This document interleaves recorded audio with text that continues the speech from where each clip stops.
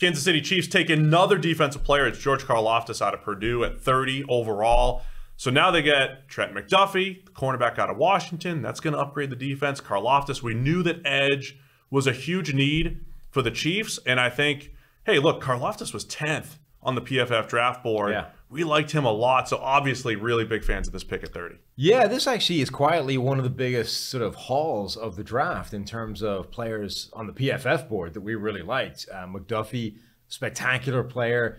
We thought he would fall because of size concerns and how many teams sort of would rule out a guy of those dimensions, even if his tape's really good. And then Karlaftis was the guy who just didn't seem to have the buzz of any of these other edge rushers. And even if he was really productive and just a really good player, as the draft approached, we were hearing about him potentially sliding into the second round, and it wouldn't have been a big surprise. But Karlaftis, incredibly productive this past season at Purdue. Overall PFF grade of 87, pass rushing grade above 90, 54 pressures. Okay, didn't have a ton of sacks, but he affected the quarterback consistently. He affected the run game a lot as well. He was just a disruptive, productive guy who saw a decent amount of double teams and was able to get through them anyway and make plays.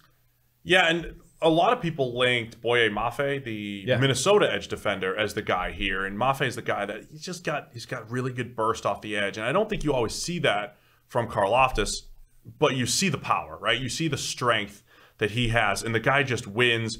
I know Renner gave him a 9 out of 10 for strength and a 9 out of 10 for hand usage, right? And when you see that profile at edge, it doesn't go top 10, right? It just doesn't. Guys who just win with technique and power, it doesn't always play as far as the thing that's gonna make teams look at upside and projection and all that stuff.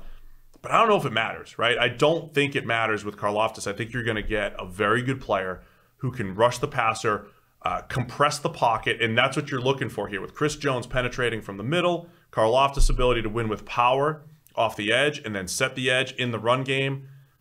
Love this fit for the Chiefs. Absolutely. I mean, it's obviously a position of need. It's one of the best players at a position of need. He has a spectacular pass rush win rate in last season in college. He was always productive. And he reminded me a lot of Brandon Graham, right?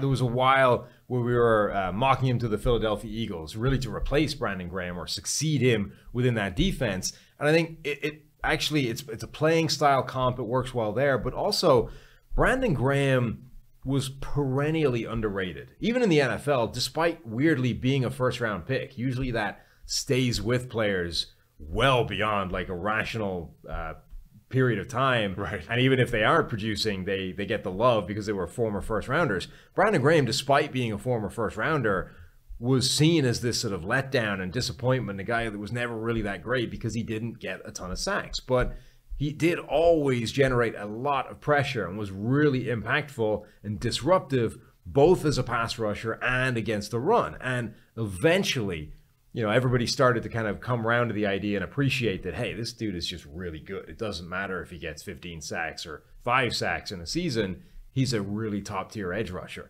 And I think Karlaftis feels like that kind of player. He may never be, a 15-sack guy, but he is going to screw up blocking assignments. He's going to screw up quarterback pockets. He's just going to be a disruptor consistently, and that's something that the Chiefs don't have right now. If he is like Graham, and the reason why I think Graham was underrated is 6 sacks, 7 sacks a year, even though he had all those pressures, that could be enough with Chris Jones on the interior, right? You just want disruption. You get Chris Jones on the interior, and there's still probably more work to do for the Chiefs.